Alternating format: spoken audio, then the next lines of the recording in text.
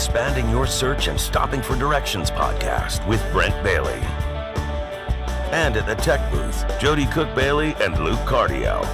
We are growing our circles of connections and knowledge together with encouraging conversations and positive communications.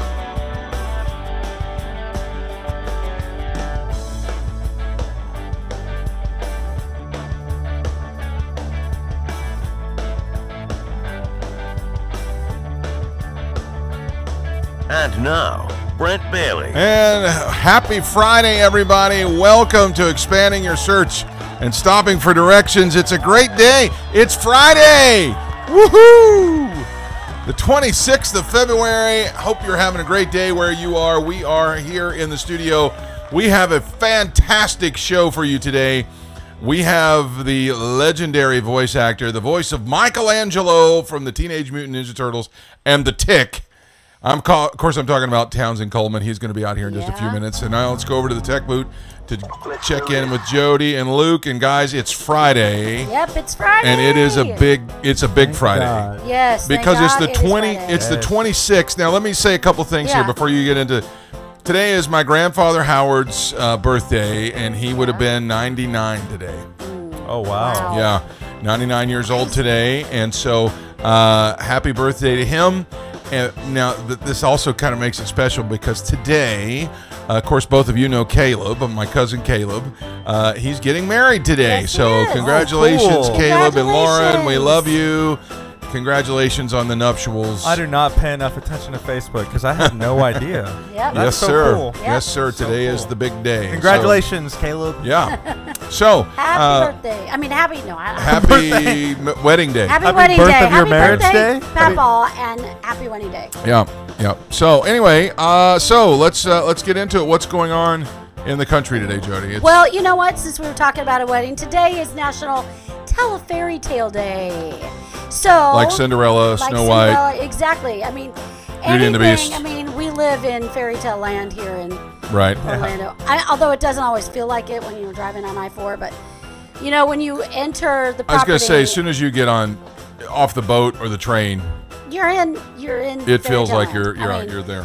Yeah, I mean, Fairy Tale Day. I mean, I grew up, you know, with fairy tales, and then with Disney. I mean, you've got all of the Disney princesses, and it's just, you know, it's a fun day. It is. So tell one. Tell it. Not you specifically. Today is National Tell a Fairy Tale Day. I watched Snow White for the first time like a couple of weeks ago, and like the old one, like the cartoon. Yeah, and I was just blown away by the thought of like, oh wow, this was hand drawn. Yeah. Like, This had to have taken long years. Yeah. Like, this is insane. Have you seen the meme that's out there where they show Christopher Robin walking through with Pooh Bear behind him, but then they show Mowgli from Jungle Book, and it's literally the same motion and the same movements, same frame rate, everything he's doing exactly the same. So then they start comparing other Disney movies.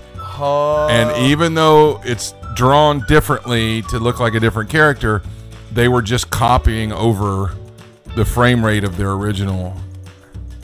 I mean, you got to think about how many they were cranking out. They had to do so. It's the copy and paste of the day. Yeah. But I mean, it's so many of they all had so similar movements, and it's because it was drawn that way once, and then they would just lay a new thing on and trace over that. Yeah. Well, think about the way graphic design works today. I mean, you import your object or whatever, so you're reusing things all the time. So I mean, you can't really fault them for that. Somebody said when they posted it, they said, "My childhood is in question now."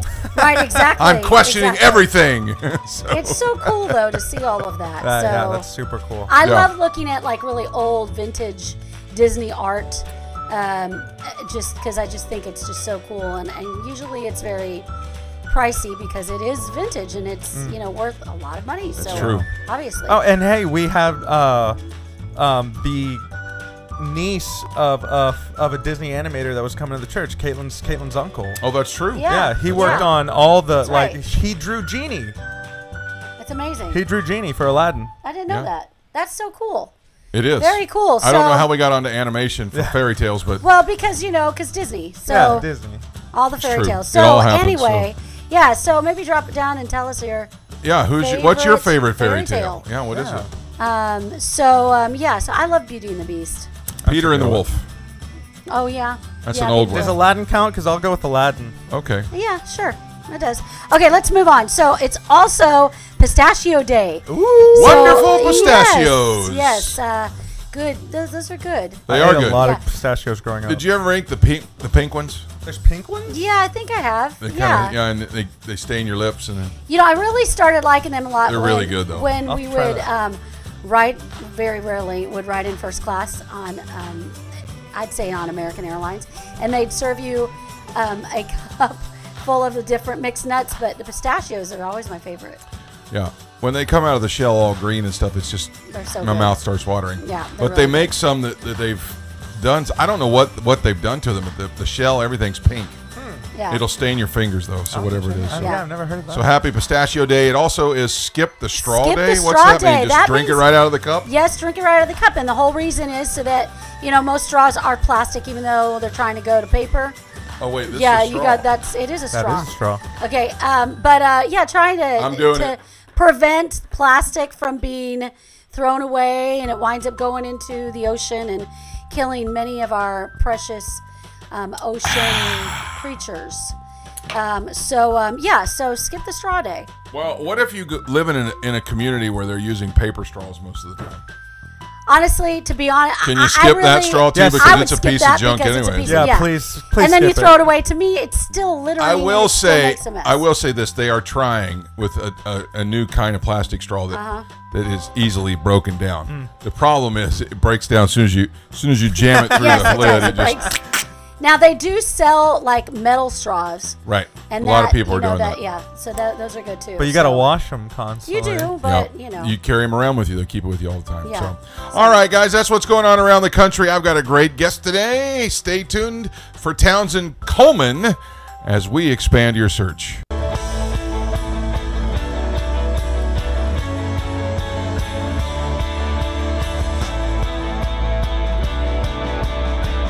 Today, my guest is Townsend Coleman, and he is a veteran Hollywood voice actor, and I know him best as the voice of Michelangelo from the original Teenage Mutant Ninja Turtles. He has also been in various other things, commercials, many of the things that you've seen on TV. He was also the Tick in the animated series. He's also been the voice of Must See TV on NBC, all the Tonight Show promos. He is currently the daily promo announcer for Live with Kelly and Ryan on ABC, and he also plays the character of Jason Whittaker on the long-running radio drama Adventures in Odyssey. Please welcome to Expanding Your Search and Stopping for Directions, Townsend Coleman, everybody. Townsend. Hey, man. How are you? So good, man. It's so great to have you here, and pleasure to finally meet you. Brian and Jenny have talked about you for a long time, and so it's a pleasure to finally meet you. First of all, how have you been doing since the world got turned on its head with COVID? How's everything going in LA? Well, Brent, I'll tell you, actually, it hasn't, and I hate to say this because I'm probably one of the few, but it hasn't really affected me personally that much, at least in terms of work, because I work right here from my home studio every day anyway. But in terms of being able to travel and see my kids out of town, I've got 4 kids, 3 of whom have kids of their own. So all my grandkids live in cities other than Los Angeles. So I have to go travel to see them. And I've been really missing that. Last year, my oldest grandson graduated high school in Denver, in the Denver area. And we had all planned a big trip to go see, and be a part of that graduation celebration. And obviously couldn't. And so it's stuff like that that's made it really tough for me and my family, and of course the rest of the world. So yeah, but yeah, and I'm getting a little stir crazy. I will say that. I mean, I sometimes have to just go out for a drive, and open the sunroof and the windows and just get some fresh air. Now, I know California is not known to get too cold. Is the weather agreeing still, or is the rest of the country starting to affect there too? Well, listen, it's times like this that I'm grateful to live in Southern California. You know, when it's 72 degrees here and, you know, minus 72 practically in so many other parts of the country. Seeing what's going on in Texas is just nuts to me. But yeah, actually, Brent, it has been cold.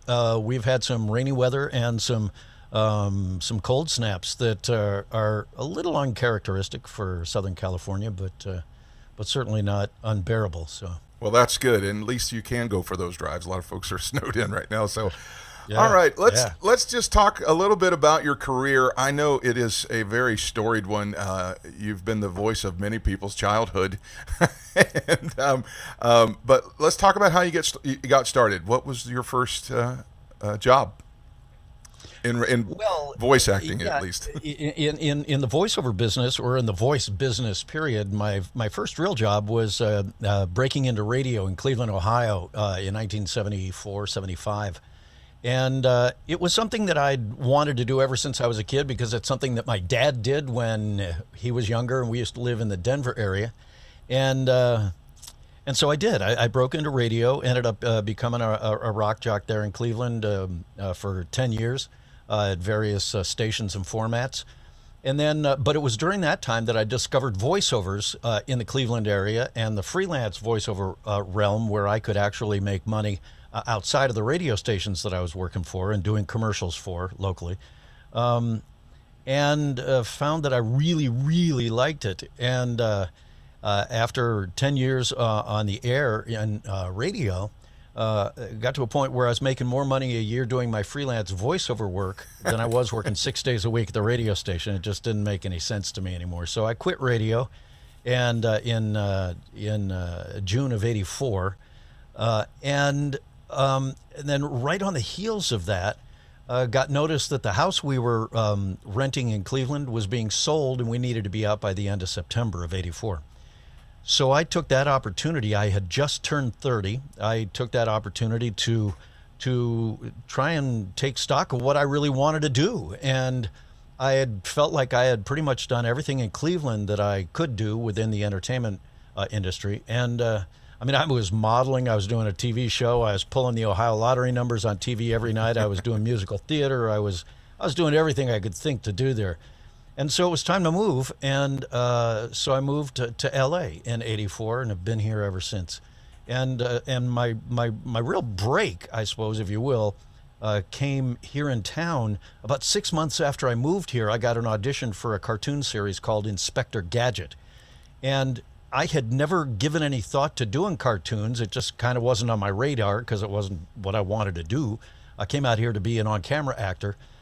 But the voiceover thing, because I had done so much of it back in Cleveland, just kind of grabbed me by the throat and never let go. And for that, I'm eternally grateful, actually, because I would much rather be doing what I'm doing now than having continue to beat my head on the wall trying to get an on-camera career going. So. And so your first job is on Inspector Gadget. What character did you play? Yeah, I played a character named Corporal Cape Man. He was Inspector Gadget's little right-hand assistant. I'll help you, Inspector. You know, he was a goofy little goon like that. But it broke me into animation and opened my eyes to kind of the possibility of what this business had to offer. I mean, I just never really even thought of it. But there I was in my very first session, sitting with Maurice LaMarche and Frank Welker, me, and Don Adams. Wow. And I didn't know who Mo or Frank were at the time.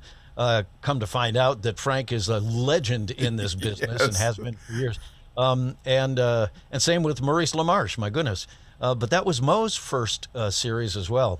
But of course I knew who Don Adams was, and I had watched him on TV as a kid, you know, in Get Smart, one of my favorite shows. Sure. And, you know, and so I was a bit starstruck, but couldn't believe that, you know, 6 months earlier I was living in Cleveland, Ohio, and here I am sitting in a recording studio with Don Adams and these other, you know, just crazily talented cats, and me. And I thought, how in the world did this happen? It was crazy, but that's how it broke in. And so I sort of tried parlay it from that into more of that, because I had so much fun doing the cartoons. that I asked my agents to send me out on more of those kind of auditions. They did, and I got in over at Hanna-Barbera, did some shows over there, and then booked a show called Fraggle Rock, and which we see peeking behind you there. Show called Teen Wolf. Yeah, that's Gobo. That's the character I did on Fraggle Rock. Yeah. Oh, Wembley, your rock dust allergies all in your head. But we'll go exploring in outer space with my Uncle Traveling Matt. Yeah. But yeah, so I really found that I had a bit of a facility for this kind of little niche, this little corner of the voiceover business, and enjoyed it. I mean, just liked the heck out of it. So I got very fortunate, and then I, on the heels of Fraggle Rock, booked Teenage Mutant Ninja Turtles, and was lucky enough to get the character of Michelangelo on that, and the rest, as they say, is history. Yeah, I know that is that had to have just been huge, because that cartoon was everywhere. I mean, everywhere. Still is. Yes, it is. It still is. I don't know how many iterations of the series there have been now, but there, I mean, my goodness, my buddy Rob Paulson, who was on the original series with us in 1987, 88, was on the 2012 series. He was Raphael on our show and Donatello on the 2012 series. And then the next iteration of it that came along, he actually was the voice director on. So, wow. You know, we've had our chances to sort of keep our fingers in the TMNT pie for a few decades here. Yeah, both of my kids watch the old series still too. And when I told them you were going to be on the program today, my 10, he just turned 10 on Monday. He was like, "Really? He's my favorite." So, well, you tell him, "Cowabunga, dude! You are totally righteous and bodacious." That's so awesome. I love how you can just get right in there like you did it yesterday. All right, now some folks don't know this about you, but you also like to work on the stage and actually work, with other folks. Tell us a little bit about that. Well, that's actually kind of how I got started in Cleveland more than anything. Was doing local theater in Cleveland, community theater, and some semi-pro stuff. And started doing musicals there, and it's long been a love of mine. I fell in love with the theater in fourth grade when I went with the rest of my class on a class trip to go see a production of Peter Pan. I was going to say The Wizard of Oz, but it wasn't. It was Peter Pan. And I was blown away by it. And one of my classmates' older brothers, was playing Michael in this production, and I thought, they had the kids flying and everything in this production, and I was mesmerized, and I thought, wow, I know the brother of a famous person. and so ever since fourth grade, I've wanted to do theater. I did it in junior high and high school, went off to University of Colorado in Boulder, and in my second semester of my freshman year ended up getting the lead in the university production there in 1973, and that was a big shot in the arm for me, and so then I went back to Cleveland and just started getting involved in theater there. So it's something that I once I moved out here in '84, the last show that I had done in Cleveland was Pirates of Penzance, and I played the role of Frederick in that, and that was in 1982. I ended up not getting back into theater here in LA until 2013. So 31 years it took me to actually get back on stage. And really the reason for it was because my kids were young at the time, and it would have been a little disruptive to our schedules. Plus the fact that in 1993, I got, after a fluke audition, got this incredible gig over at NBC voicing their must-see TV promos, and the promos for The Tonight Show with Jay Leno. And so I had to be down at NBC in Burbank every night at about 6:30 weeknights. And that really precluded doing any theater. And I did that for 16 years. So it was a long stretch of not being able to pursue anything in the evening. And so finally in 2013, ended up running into a buddy of mine who was very involved in a theater company, a Christian theater company here in town called Actors Co-op. And he poked me in the chest and he said, "You need to be in co-op." And I said, "Okay." And so I actually got a call from a buddy of mine who was directing a show and wanted me to come audition for a part in it about 3 or 4 months later. And I got this part, got back on stage in 2013 and just had a blast and remembered why I loved it so much. Of course, I was really nervous too, because I wasn't sure if I'd be able to know how to remember lines anymore, since I hadn't had to memorize lines in 30 years. You know, everything I do is read off a script. Yeah. And most of it's, 5, 10, or 15 seconds long these days. So, yeah. Not a lot of mental taxation there. Let's talk a little bit about now. You've voiced so many of the cartoons. You're currently doing Kelly and Ryan's promos. You were the Tick. You've indeed. Evildoer, beware! You face the Tick. It's my buddy right back there. There he is. Yeah. So you've had a really great career. But you're also a believer, and I really wanted to give you an opportunity to talk about that. There's so much talk about what it's like being a believer in Hollywood, but it hasn't really seemed to hurt your career at all. Well, I don't think it's hurt my career. Listen, I give God all the credit for my career. Yeah. So, I remember years ago when I was going through a particularly difficult time in my career, difficult in that it was slower than I was used to it being, and I didn't like that, and I didn't understand it, and I remember talking to my agent at one point, and he said, "Look, don't try and make sense of it, Townie. Just let it be what it is, and it'll happen when it's supposed to happen." And I thought, wow, that is so true, and I thought that was such great advice, and yet at the same time, I also tended to look at when I would start to get really caught up in not booking something or not booking a role or not booking a part in some or not booking because back in those early days I was still trying to pursue on camera stuff. I would get frustrated, and then I had to remember that as much as I love my agents here in town, my real agent ultimately to me personally is God.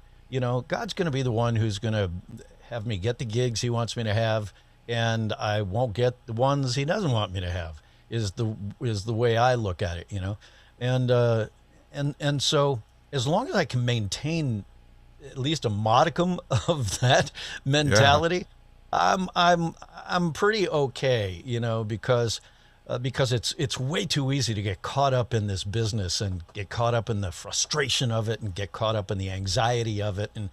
And if there's one thing that I've really learned to have to try and not only grapple with, but grasp onto is just the concept of contentment, just being okay with the way things are, where they are right now. You always try and take those steps to make them better, to further yourself, to further your career, to further your life. But you do it with a sense that, or at least I try and do it with a sense that, look what I've already got. Look what I already have had. Look what I've already been able to experience.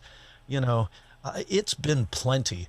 And so I always try and remind myself of that, to just be content with where I am right now and not worry about tomorrow, not worry about next week, not worry about what the future is going to hold, because God says we don't know what that's like. We don't know what's around the next corner, and that's the very essence of faith, is not knowing, but it's the assurance of knowing what you don't know is coming, if that makes sense to you. Yeah. I mean, of course it makes sense to you, but so that's how I look at it and try and rest in it. Folks, this is Townsend Coleman. He is a veteran of the voice acting community in Los Angeles. He has voiced probably many voices in your childhood. We are so grateful for your time today. Thank you so much for coming on and being and just dropping some positivity on our audience. And my wife, when she found out you're doing Kelly and Ryan's promos, she was like, I can't believe it. I can't believe it. So she's a big fan. Yeah, big fan. Hey, listen, have a great rest of your day, and do some more great work, and we'll see you soon. Thank you, my friend. I appreciate it, Brent. You too. All right, take care. That's Townsend Coleman, everybody, and now let's stop for directions.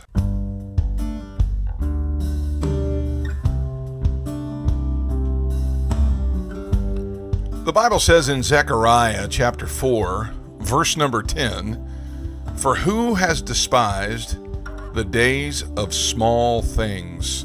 Another translation of that says small beginnings. "For these 7 rejoice to see the plumb line in the hand of Zerubbabel. These are the eyes of the Lord, which can scan to and fro throughout the whole earth." There comes a time in our life where we look at where we are right now, and it's really tempting to be dissatisfied. It's a whole nother thing to just be as far as you can go. And I want to encourage you today, wherever you are, know that God's plans include the full picture. And you may not be completely satisfied where you are right now, but then you may have room to still improve. I was listening to Townsend talk about leaving Cleveland. He had done everything he could do there, and then he moved on to LA to really establish himself as this illustrious career. What is it that you can do right now? Can you take some inventory of your own life where you look and say, am I just dissatisfied? Or perhaps am I at a place that I could just do more and maximize where I'm at? That is what the question that we need to answer today is. The Bible says, don't despise where you are, even if it is a time of being small. The truth is, God's got great plans that as soon as you're ready, you can step into. And when that happens, that's when you take a step to the next level. Take some time to do some inventory today. Amen? That's going to wrap it up for the show today. I'm so grateful to Jody and to Luke for another great broadcast. I'm so grateful to our guest, Townsend Coleman, The Tick, and Michelangelo, and many other characters. Thanks for coming on today, Townsend. Until next time, I hope you found what you were looking for as you took the time to expand your search and stop for directions. Have a great day, everybody. Thanks for joining us today. Connect with us on @expandingyoursearch on Facebook and Instagram, and @expandingsearch on Twitter. Relive any of our episodes on YouTube. We're available wherever podcasts are found, including Spotify, iHeartRadio, Apple Podcasts, and Google Podcasts. You can also download the Direction Ministries app on iOS, Android, Apple TV, Roku, and Amazon Fire. Take some time today